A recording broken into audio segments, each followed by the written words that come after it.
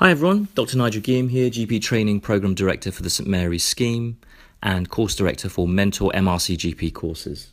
So we're going to be continuing with my CSA podcast series with regards to strategic approach to the exam and how to optimise a really good pass.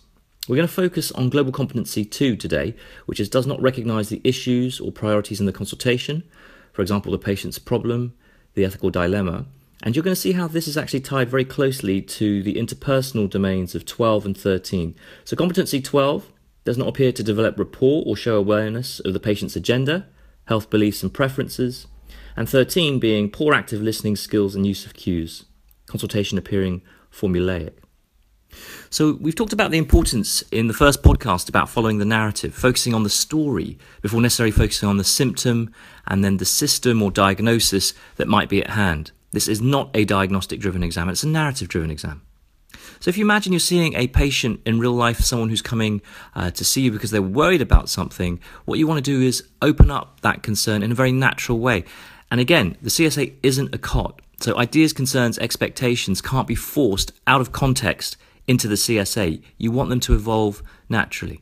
Often you can extrapolate ICE very quickly in a cot because patients have waited to see you. They come in and they're worried and they want to get those worries off their chest. So open questions in a cot will work well. However, we know that in the CSA, you've got to ask ICE at the right time, in the right place, and actually firstly take a step back and think, do I actually need to ask it at all? Because sometimes it's just there.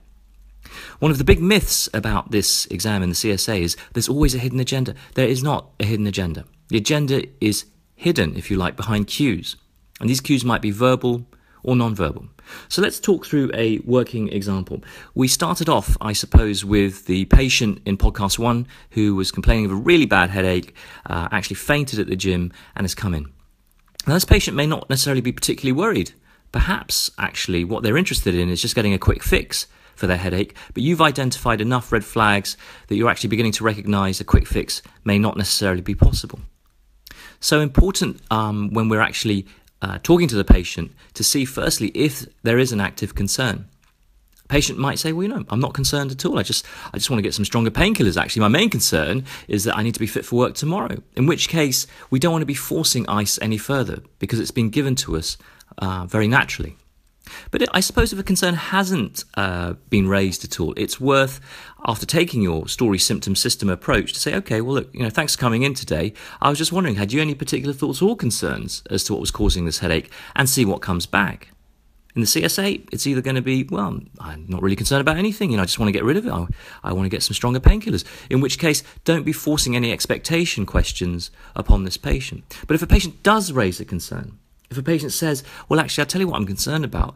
A good friend of mine was having pretty serious headaches last year, and unfortunately, he got diagnosed with a brain tumour a few months ago. Again, you don't want to be forcing an expectation question upon this patient saying, well, what were you hoping we could do for you today? Because that appears completely out of context. The expectation surely is inherent in the health anxiety that's just been given to you. So the analogy of ping pong, again, really, really important. And using that health anxiety, that ping pong, to refocus your systemic red flags. We'll talk about competency 4 in terms of data gathering in the next podcast, but using what comes back to move your consultation forward in terms of that narrative. So if a patient says, well, I am worried about a brain tumour, use that health anxiety to refocus where you're at. So don't be fishing for hidden agendas. Recognise that actually sometimes the priority of the case is just there. It may be a verbal cue that's given to you, it may be non-verbal.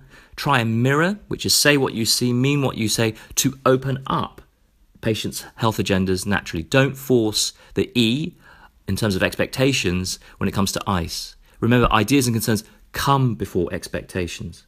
So it's all about cues, verbal, non-verbal, mirroring. Say what you see, mean what you say, use those cues to forward your history. Don't go looking for any hidden agendas and recognise the case at face value. Strategically, what you want to be doing is highlighting competency 2 before you examine this patient. Because as mentioned in the first podcast, if you get marked down in 1 or 2, it's going to be very difficult to pass. You become a borderline candidate because global competencies 1 and 2 are the most important competencies. So do a strategic summary. So Mr. Smith, before I examine you today, I guess the main thing I'm hearing is that you're really concerned about what's causing this headache, given what happened to your friend and the fact that he had a brain tumour. I'm going to readdress your agenda. Okay, I'm going to readdress this worry, but let me examine you at this point. So on subsequent podcasts, going to start looking obviously at the data gathering to help us readdress this agenda, and then we'll start moving on to the management aspects too.